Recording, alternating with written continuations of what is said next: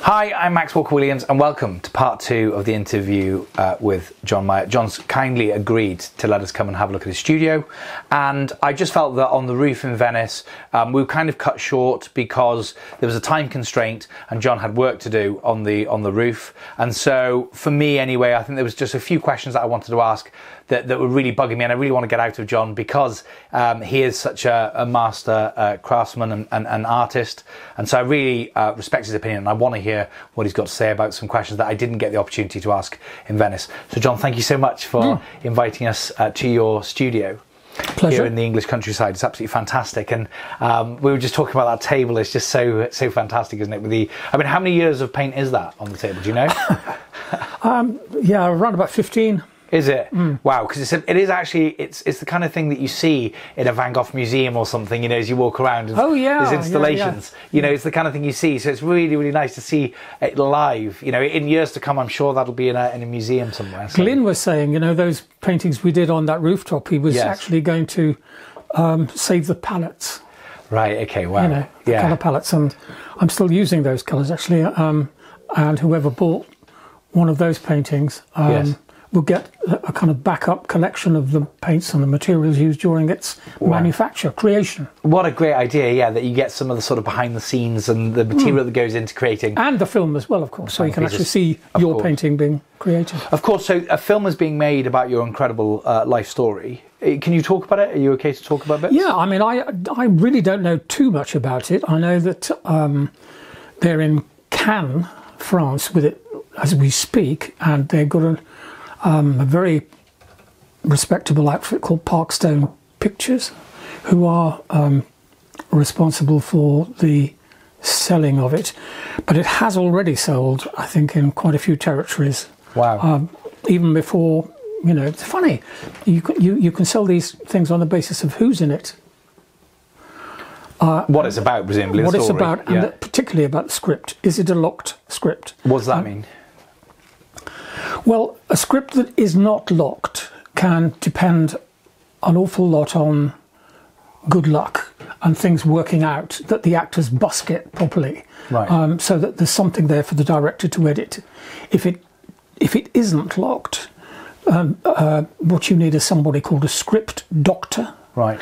And we met two of those, Ian Lafreniere and Dick Clement, who were famous for Porridge and all those. I think they even did Hancock's Half Hour. I can't remember, but they're still active, and they are two script doctors. So they will go into a film which is kind of just not working. Yes. And they'll go, right, if you do this, this, this, and this, yes, it'll work. It'll flow, and they write the script and say, this is what we've got to change. Okay. And when because obviously there aren't many people who have had a life that justifies a movie, and I guess the kind of I think yours. Well, we'll see. It's not. I don't. Well, thank you very much. Few more years to go. A few more years to go. Yeah, exactly. So, have you seen Catch Me If You Can? You know about the forger and yes. Yeah, Abagnale Jr. So it's sort of Britain's answer to that, effectively, in my mind, anyway. What's involved with somebody making a movie of your life? Do they come to you and say, give us the gist and then we'll go away an artistic license, or do they say, or is it as detailed as, you know, what did you say to this person at this time, or, you know, what did the arresting officer say as they slap the cuffs on? No, it's not a documentary. I've done God knows how many documentaries for, you name them, CNN and whatever. Many documentaries based on what really happened. Fact, and they interviewed the police, they interviewed me, and in one case they actually interviewed John Drew. Wow. But I think I've probably done about 10 of those, usually for North America, but also here, Sky, and then I got a Sky TV series. But this is not a documentary. It is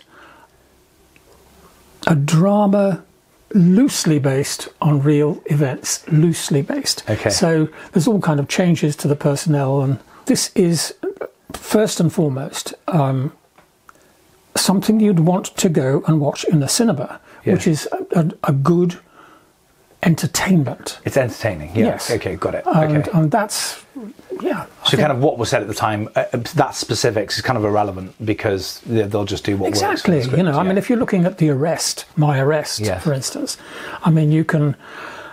How do you do that? How do you dramatise that? Well, filmmakers have got an idea about what an arrest looks like. Well, I'd probably have you jumping out of a window and then, then getting on my motorbike and yeah, exactly, and then onto a speedboat and okay, a helicopter may be involved. So all those kind, yes, exactly, all of that stuff. Yeah, okay. Whereas, as quite often, real life's a little bit duller, isn't it? More pedestrian. Yes. Yeah, more pedestrian. That's a good way of describing it. So when we were in Venice, we touched on very lightly, and I'd just like to go back to it, if I may, revisit, because it really, really interests me in people's perceived value of things, and in this case, specifically art. And what I find very interesting and entertaining, it makes me laugh actually, when I read some stories, when the forger's work becomes more valuable, financially anyway, in financial terms, more expensive than the thing that he was forging. That's happened to Van Meegeren, hasn't it? Yeah, absolutely. So his stuff's far more now expensive than the stuff that he was forging. Thing. So, in your mind, when does the forger become the artist? And is there a difference between a forger and an artist? And is there a tipping point? So will you become more valuable than the people that you're asking the wrong person, really. I mean, these are. I do not have a PhD in philosophy or semantics, and psychology. I'll do the best I can with your question. What's your But fair. I mean, my take on it really is that people resonate with a good forgery, a good fake. I don't do forgeries now. No. I do fakes. Yeah, a forgery has to be as convincing from the back as it does from the front. That's the first thing an expert would look at. He would turn the painting around and look for stickers and other telltale signs on the back of the painting. So it's the intention that's different, I guess. A fake doesn't do any of that. A fake just says, my paintings, say genuine fakes, just say, I look very much like a Monet, a Modigliani, a Cézanne, a Picasso, and all that kind of stuff. Yeah. So you kind of know what you're buying. But to go back to your point, there is a transaction that you participate in knowingly when you go and look at a Van Gogh painting, an original Van Gogh.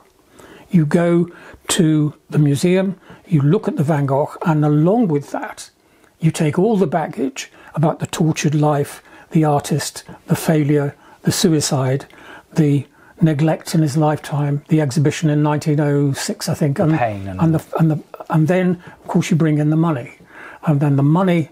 Which has escalated to ridiculous levels now, hundreds of millions. Yeah. When he couldn't give a painting away, so you take all that baggage into it. Now, there are many theories about fake Van Goghs, and we mentioned Modigliani, particularly Modigliani. Does that baggage make the piece better, though? Of course. Right. Okay. Of course it is. I mean, believing is seeing. Yes. If you believe you're talking to me. Yes. The people who are watching this believe that you're you and I'm me. Yes. We don't necessarily have to be. I've just seen you creating the most remarkable computer kind of things. Yeah. You could probably, get somebody. You could do this face. And I can finish this interview without you. Exactly. Yes. I mean, it can be done. Fair, it's very fair. Yeah. But it's the authenticity, the backstory, and everything that went into the original that makes it part of what it is what you're saying. In my case, yes. I think so. Okay. I think what validates what I do is the fact that I went to prison, that I was picked up really by the cops and commissioned to paint by the police, and then Sotheby's came on board and invited me to lecture to them, which I still do twice a year. Yeah, that's fantastic. And I did shows with the head of Arts and Antiques in Scotland Yard, and became friends with Charlie Hill, yes. who was somewhat. Charlie Hill was the guy who recovered Edvard Munch's Scream when it was nicked. Yeah. Legend, died unfortunately, but I think all that kind of backstory, and also I don't think I ever had that kind of pride in what I'd done. So I was kind of thinking, I showed you, you miserable you know. And so that kind of... you weren't trying to fight the system? No. Well, I was trying to feed my children. Yeah. That was as simple as that. Yes. If I couldn't get money coming into my house, yes. I would have lost my 3-year-old daughter and my 18-month-old son. They would have taken them into care. So... it was necessity. So it just had to be done. Yeah. Okay. And it was. Yes. And luckily, for 3 or 4 years, it was absolutely wonderful. It meant I could stay at home. They were preschool, and I could look after them. Yes. It afforded you a life that meant that you could be with your children, look after them, provide for them, which is every parent's responsibility. And I guess you could argue that a person's responsibility is first their children and then society. Well, I do. So that probably sounds, but I do because it suits me to say that. I mean, although somebody else would say, well, fair enough, but what about all the people who got deceived by the crime? And, I don't have an answer to that, really. Well, I think I do, which is, well, if they paid £1 million for a painting, then they did so because either they believe it's worth that money, or because they believe that the greater fool theory, that they will be able to sell it for more money in the future. Do you know, the funniest thing about that was John Drew had sold a large Giacometti standing nude to an American gentleman who, in the end, was recruited by Scotland Yard to actually unravel some of the case. Right. And he actually had, I think it was 3 original Giacomettis. And he said to one of the police who then came and told me that he thought my Giacometti was better than Giacometti's. Really? Yes. Oh, wow. And he actually hung it in pride of place and the 2 originals by every side of it. And I thought, God, that is so peculiar. I mean, that's almost perverse, isn't it? It's 12, 13, 20, 30 million. They're big money, Giacometti paintings. And they're beautiful too. Yes. And that was just turns the whole thing on its head. It just makes a mockery of the whole case. It does turn everything on its head. Yeah, it does. But for me, on a day-to-day basis, I don't go there because, I think, what you're looking for is some kind of logical, emotional, particularly logical explanation of why people behave like that. Yes. And what was going through his mind when he said the fake is better than the original. I mean, how can you say that? Yeah. But that happens. Well, I mean, it's his right to say. It's beauty's in the eye of the beholder. He bought it. It's his to own and his to treat as he wishes, I suppose. Yeah. And if he enjoys that one more than the other 2, then who's to say that it's not better than the other 3? Other 3. Who's to say that it's not better to him, at least? And it's just, I love the fact that there's no hard... It's not binary, there's no hard rules to it, which is so different to what I do generally day to day. Now then, if you look at someone like Vermeer, these numbers will be wrong, but if we sort of rewind back to around about 1890, there were something like 160, 170 authenticated Vermeers. Vermeer was just, nobody took much notice of him until, the mid-19th century. Now today, that 180, 190 originals is down to around about 65 to 70 because they've been disauthenticated. Does that mean that they're not real? Or does it mean it means that they're currently not real until someone else comes along and says, no, that one is not... Because Vermeer is interesting because there was no school of Vermeer. He didn't have pupils who came and painted like following or anything. But just everybody around Delft kind of knew what he was up to. Yeah. And some people went, that's good. He was using a camera and projecting. And one of the very early kind of uses of that technique. Yes. And you could only do that in a studio, really. Yeah. And so a lot of people have got paintings that, it looks like a Vermeer, it says it's a Vermeer, but in fact the current expertise on it is that it's not. And that's the operative word, though, isn't it? Current. Yes. So the minute somebody with a bigger name, more better tech, better whatever, more prestige says that it is real, all of a sudden it's real again. I've got the answer to this. Funnily enough, if you take a painting like this, yes, and in years to come, you actually scan it. I mean, it's not finished, but what you notice is that my thumbs are touching the painting all the way around. So I think what they should do is they should take all these paintings out of their frames, Yes. and scan them Right. for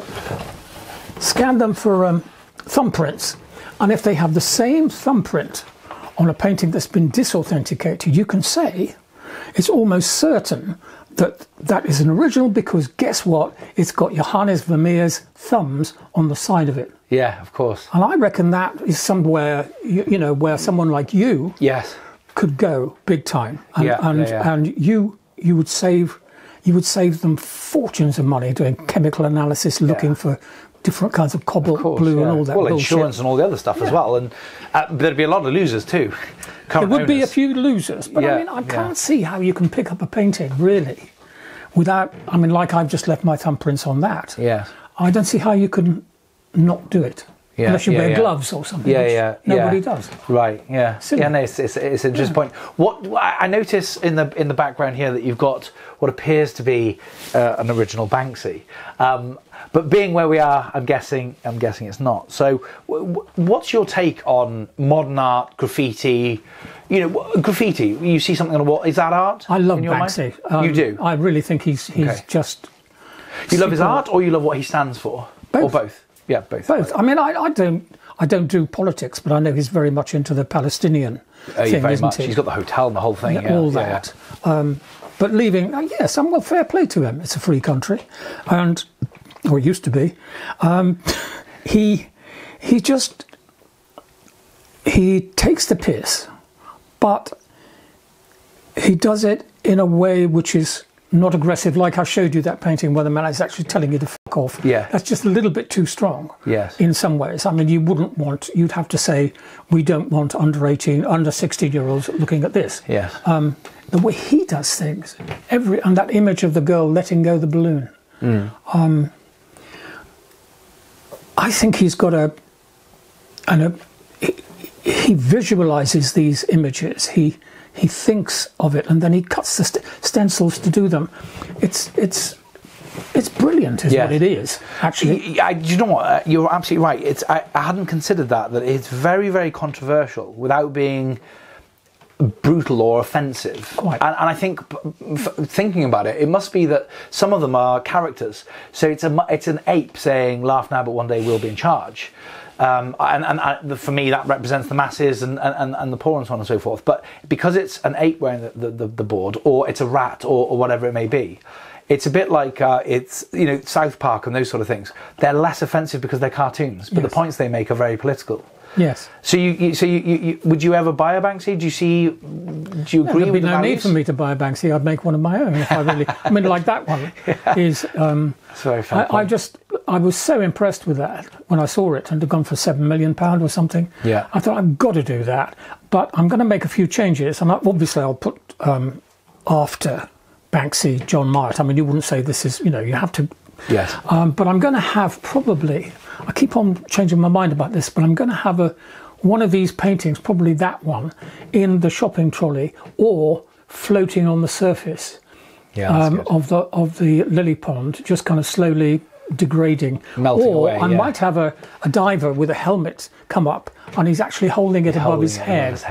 Look what I found at the bottom of the lily patch. Yeah, somebody's just chucked away. I'm not sure, but there'll be something. Yeah. I might even have Monet standing on the bridge with his arms on top of the top rail looking down, but no, I think that would spoil it. We just need something clever down there. And that, apart from anything else, I mean, think of the money Banksy makes. I mean, that was £7 million. That's fantastic, isn't it? Yeah.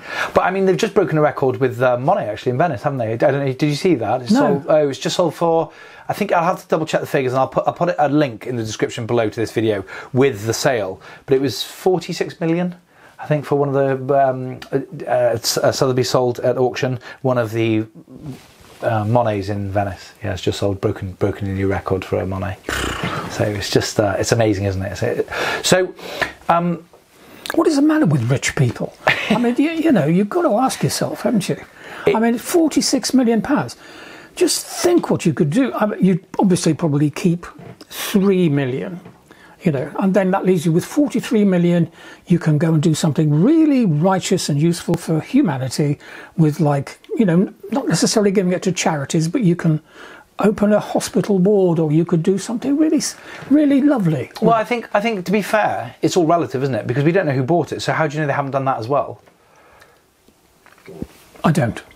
So it's all relative. If you're worth 1,000 million, a billion, and whether somebody should be worth that much is a completely different conversation. But if I was worth 1,000 million and I want to spend 300 million on a hospital for sick children, and my reward for doing so and delivering that for all those children is buying this painting that I love very much and also believe will go up in value for 43 million, who's to say I shouldn't or can't? Nobody's saying you shouldn't, but the odds are that the people who buy those paintings don't. Yeah, that's fair. I mean, I've come across it once or twice where someone's actually bought a Monet, and it was quite a famous celebrity individual, and he'd bought a Monet which was really, I thought it was a fake, and he wanted an exact copy of it because he had to keep the original in a bank vault in Switzerland. Yeah. And yeah, quite a bit of that. I've done that several times for wealthy people who, on one occasion, I remember a lovely man came with a small Lowry, and it was here. It was worth fortunes. It was worth more than this house. Yeah. It was nerve-wracking, but anyway, I had the original, so I created another version, and then he... Did you definitely give them back the original and the copy? I did. and then he... Not two copies now. Took my original. Yeah. My original. Yes, your original. Put it in the frame in his kitchen. Yes. So nobody knew he'd sold it. In the meantime, he took it round to Sotheby's and sold it for 900,000. Wow. And so, nobody knew. And he still got the benefit of the enjoyment. And I got 2 and 6pence for the whole job, 2 and 6pence for the whole job, yeah. Are you ever tempted to do anything naughty again? Or does that not even enter? Not necessarily. Clearly, you do very well on your own right now. But is there anything in you that... Not really. No. I mean, I do think about it, and I think, What if? I sometimes have these dreams. I had one last week when I'd done that. And... as per usual, the crime was unravelling, and it's one of those anxiety dreams where you think, they're coming for me. Yeah. And then you wake up. Your subconscious is playing out things you've been potentially thinking about when you're painting. There's no point of going through all that and just and doing it again. But I remember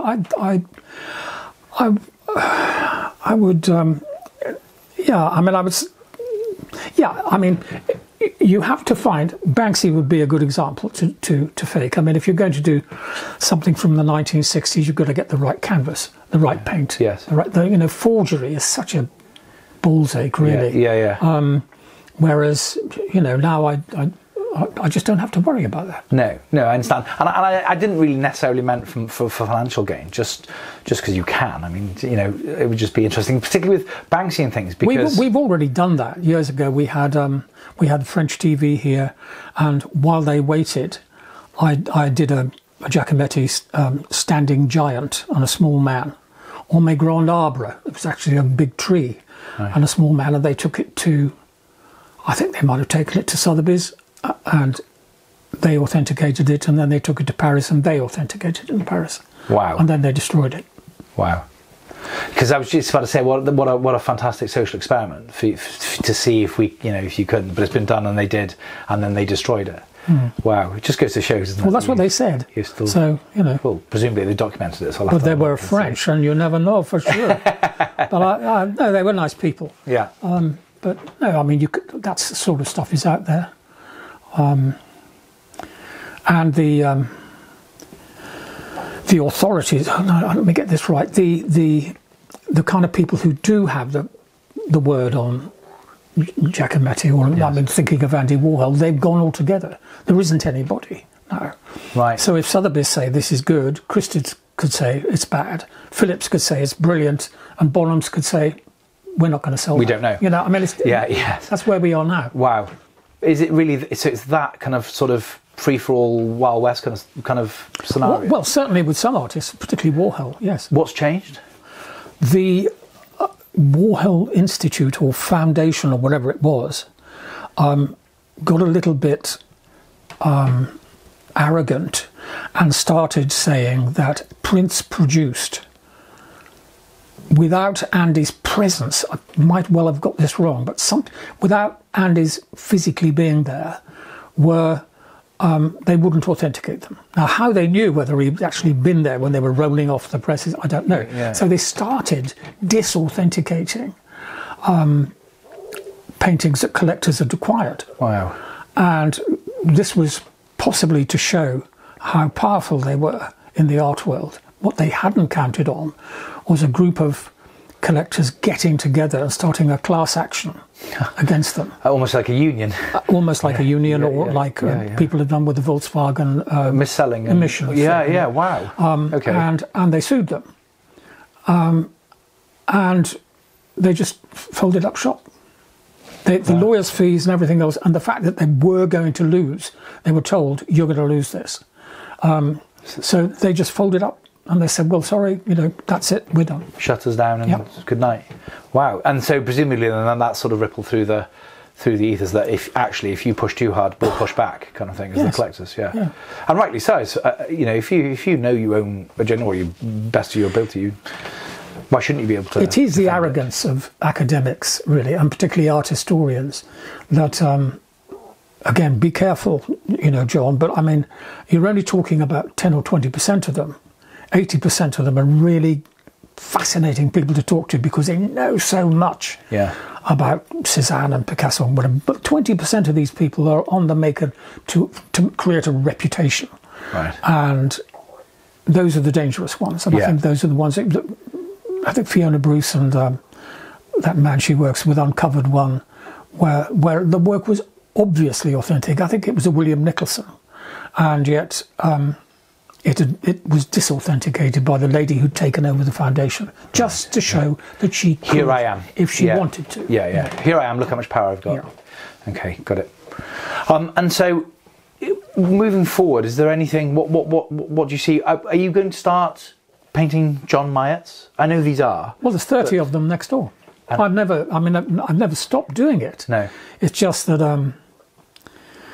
Well, what is it? It's just that. For one thing, I really don't want to part with them. I like them. So if someone actually says, "Oh, I want to buy that," I go, "Oh no," not really. Let me show you this instead. Okay. Second of all, I don't know how much they're worth. Right. We won't and third of all, there will be on the back of the film. Glyn was already mentioned this, that there will be a show of them, and at some point I'll just have to say yes, of course. I need to make a living. Please, if they go to good homes and people who like them, let's do it. Yeah. Well, that's good. It's good that I believe that they should be out in the world for people. Precisely. To enjoy. I mean, they're hiding away in a storeroom now. No one's looking at them apart from me and my kids occasionally. Yeah. Which is a shame. They should be out in the world. Yeah, they should be really. Yes. Okay. Thank you so much for your time. I think we've kind of discussed everything that I really wanted to discuss. Good. And it's just so interesting. I could actually just sit here for all day, just chatting to you and asking questions. Is there anything you want to ask me, or anything you want to say before we wrap up? No, I think the talk I do to Sotheby's really is always based around authenticity. Who do you think you are? Who do other people think you are? Did you fragrance yourself this morning? Did you put on a branded shirt or trousers or vest or dress and all this kind of thing? So in a way, you have invented yourself. Yes. Social signalling and all of that stuff. All of that. Yes. And this kind of transaction is the one that you bring to a painting.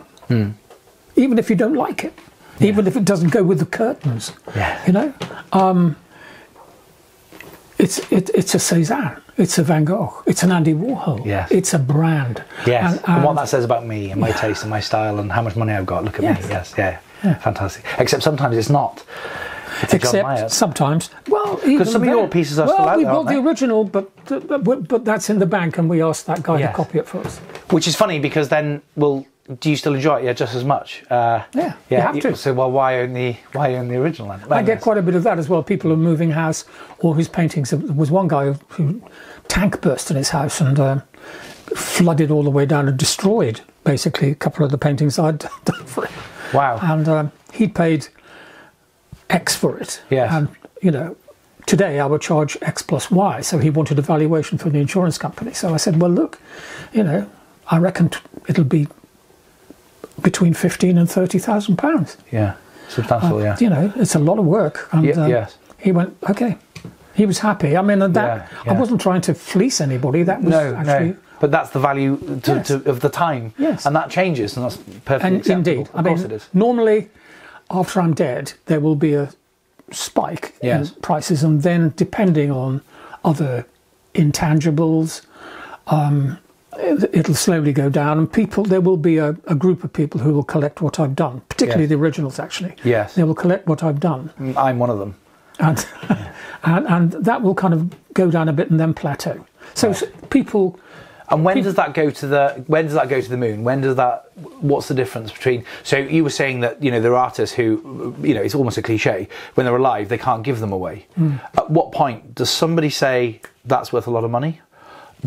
Does something happen? What do I have to do when God forbid, if I die? This is assuming that you die before me. Where do I press? Which button do I press to make them? Gosh, that's a very interesting question, isn't it? Who decides?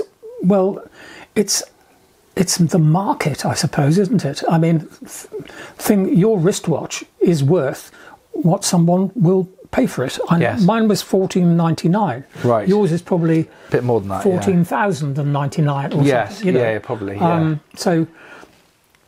But I wouldn't give you 14,000, but I'd probably give you somewhere around about 20 quid for that. Right. Okay. Okay. So I wouldn't sell it for worth that, to me. Yes, now, of course. This you would say is worth 20p to you. That probably does more than mine as well. It probably tells you more than mine. Just tells me the time and the date. But you see what I mean? It's hard to say. Yes. What people tend to do is try and corner the market. Right. So in Tom Keating's case, for instance, that old guy who did those Samuel Palmers, there are a couple of people who went Keating. Yeah. And they just went for it. Right. And who does that's important too, presumably. So if, for example, I don't know, Brad Pitt says, sees one of your pieces and says, after you've gone, and says, wow, I've got to have as many of these as I possibly can, that would obviously help the price. Because he's Brad Pitt. Yes. Possibly, since we're using so many of my originals in the movie, in fact, every single visual image you see in the movie is one of my paintings. That will add value to the paintings because people will be able to watch the film and go, oh, no, there it is. That's it. Yeah. Well, I'm one of them. They asked for they asked for one of my. So one of yours is going to go. When I bought one of your originals, they said, love it. Yes, they said it's got to go as long as you can buy it, but you've got to be willing to give it back for the film. Yeah. I said, well, of course I will. We did that 3 years ago, and just before COVID, bloody COVID came. Yeah, of course. Yeah. And it was just everything stopped. And nothing happened, and some poor guy in Spain or something had bought a Matisse, painting in the style of Matisse, and he said, "Can I have my painting now, please?" It'd been 3 years. Oh, yeah. When the movie's done, of course. And he said, "No, I want it now. Never mind the movie. Just let me have my painting." Well, that's good that he missed it and he loves it. And I get it because I've. Anyway, that's the end of that, folks. So. Take care and all the rest of it. I've got one more question. Actually, do you know what? It's not a question. I want to tell you something. That when people are in when people are with me and they see your pieces, I've got to tell you this. They say to me, "Oh wow, it's amazing," and I say, "Oh yeah, there's this guy called John Myatt," and blah blah blah blah. And I say, and this is something that I say in my patter that I haven't said to you, and I would just want to see what your reaction to it is. I say, in my mind, he's far more talented than the people he copies. Oh no! And I'll tell you for what. No, I'll tell you why.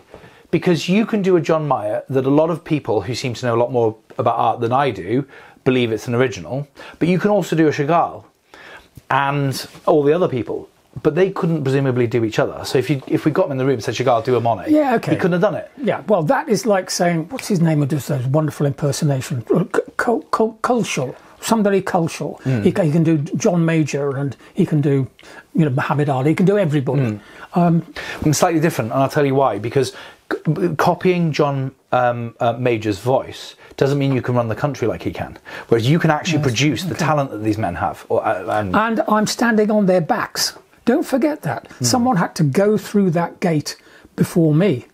And Well, they had to live the experience and the pain that and joy and everything else that went into it. Yeah. Okay, that's before fair. you actually, you can cut that, but I'll show you this painting because it just, I love it so much. So am I wrong then, John? Because I don't know how you argue that. No, you are wrong. We were talking about curator. I just wanted to show this to the camera. I mean, this is a painting within a painting. This real frame, Claude Monet, and this is what we were talking about, the academic careerists, if you like, yes, whose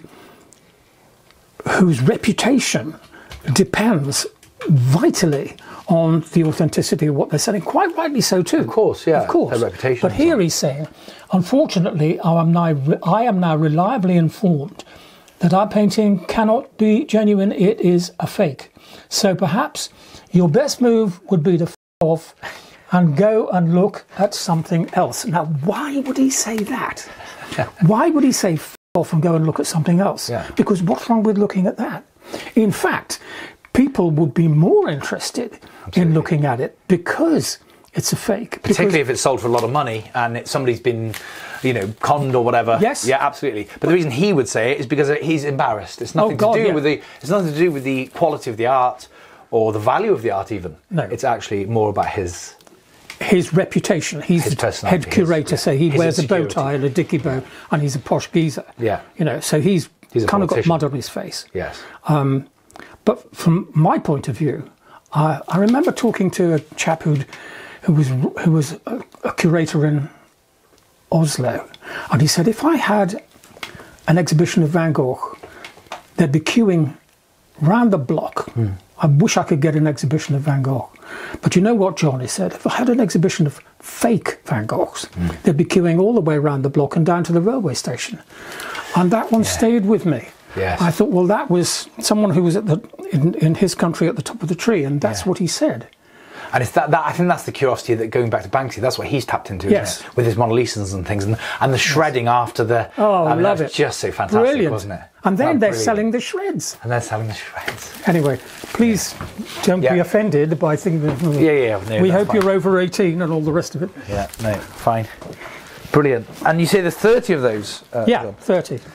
Come and have a look. I'd love to. Keith Haring. And that actually is exactly the painting. Quite an interesting bloke who sold all those fake Vermeers. One I did an awful lot of forgeries of Ben Nicholson. You're naughty. Yeah.